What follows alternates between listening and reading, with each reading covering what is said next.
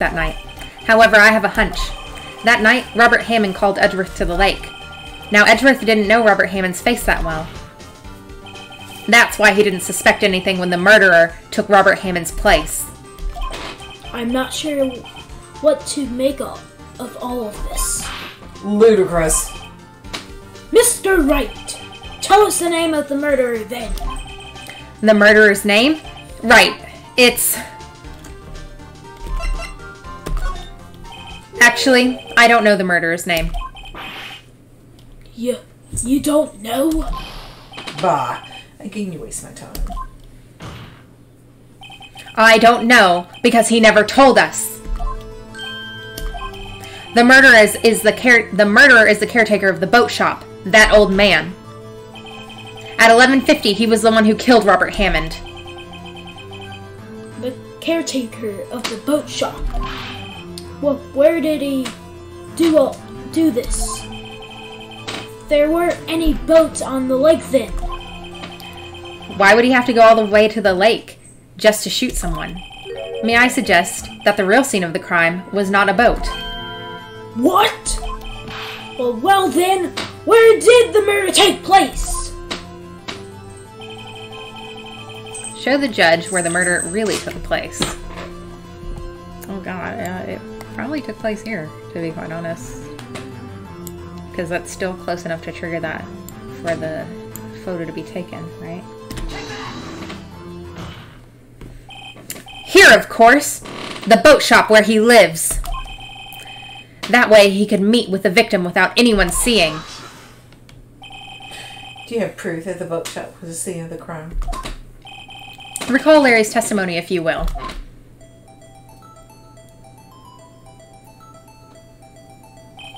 That night, he was out on the lake in a boat, searching for something. He finds it and returns the boat. Then, just as he's starting to head for home, he hears a gunshot. He heard a gunshot, Your Honor, even though he was wearing headphones at the time. In other words, the gunshot was very, very close by. And where would that be if he had just returned a boat? The boat shop. Mr. Wright, what happened the night on Gourd Lake? Tell the court from the beginning. Try it again. Tell the court from the beginning. Please. Please tell it. Please tell the court from the beginning. Yes, Your Honor. Nick, are you sure about this? Not really. But I think if I start at the very beginning and I take it slow, I might just be able to figure this out. That night, the caretaker of the boat shop called Robert Hammond to his shop.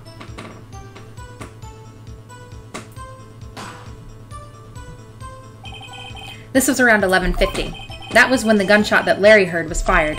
After that, the caretaker put on Robert Hammond's coat. He became Robert Hammond. Then he got in the boat with Edgeworth and went out in the middle of the lake. Then, who fired the pistol on the boat, Mr. Wright? The boat shop caretaker. Of course, it was the murderer who shot the pistol. He shot twice. Both missed Edgeworth on purpose. Well, wait a minute. Yes? Why would he shoot twice and didn't even mean to hit anyone? Details. Know this, Mr. Wright. The moment you run out of explanations is the moment you lose. Tell us why the murderer had to fire twice. To create a witness.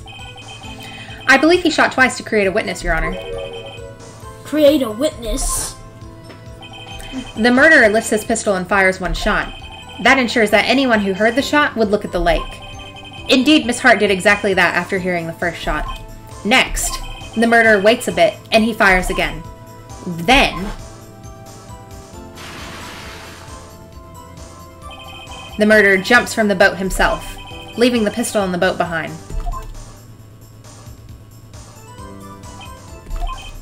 I see. To someone looking from the edge of the lake, it would appear that one of the men on the boat had shot the other.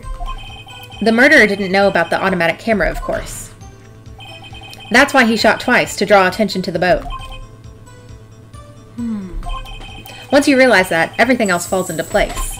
The boat shop caretaker swam back to his shop. Then he put Mr. Hammond's wet coat back on the body, and threw the body into the lake.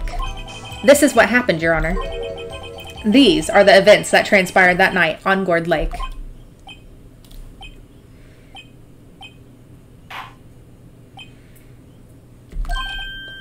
Boss! Bailiff. Bailiff! Bring out the witness from before. The shop caretaker! Quickly!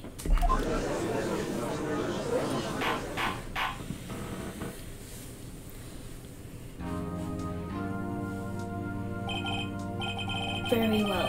While we are waiting for the caretaker, I would like to ask the defendant, Miles Edgeworth, a few questions. Mr. Edgeworth, please take the stand. Mr. Edgeworth, you heard what the defense has said. Yes. Well, why did you go to the lake that night? What Wright has said was mostly correct. Astonishingly so, actually. Yes. Several days ago I received a letter. The letter was signed Robert Hammond. He asked me to come to the boat shop by the lake at midnight on Christmas Eve. He said he had something very important to discuss with me. Something important? I'm sorry, I can't really say what it was. Your Honor, sir. Bailiff. What We are considering a We are trial, conducting. a trial here. I ask you to remain quiet. Try it again. Read the whole thing. Oh, just let me be. We are conducting... Bailiff. Bailiff! We are conducting a trial... Conducting! Quit screaming. It's gonna ruin the audio. Conducting a trial here. I ask you to remain quiet. I ask that you remain quiet. I ask that you remain quiet. The witness has are you being disappeared. the The witness has disappeared. He isn't in the boat shop either. What? What did I do? Find him quickly. We cannot allow him to get away.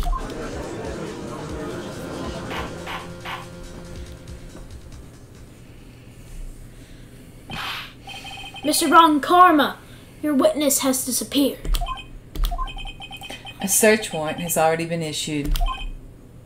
It goes without saying, I cannot declare a verdict under these circumstances. I will extend the trial until tomorrow, the final day allowed. I request that the police department utilize all its forces to find that witness. Am I understood? One more thing. Just who is the boat shop caretaker?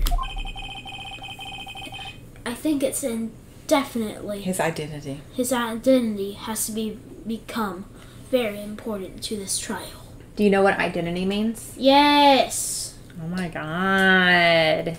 Why don't you tell the class what does identity mean? It's who you are.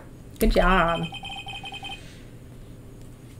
I want him, and I want to know who he is. Very well. Court is adjourned. Adjourned. Adjourned. Try it again. Very well. The court is adjourned. Okay. Are we stopping you? Yeah, we're almost done.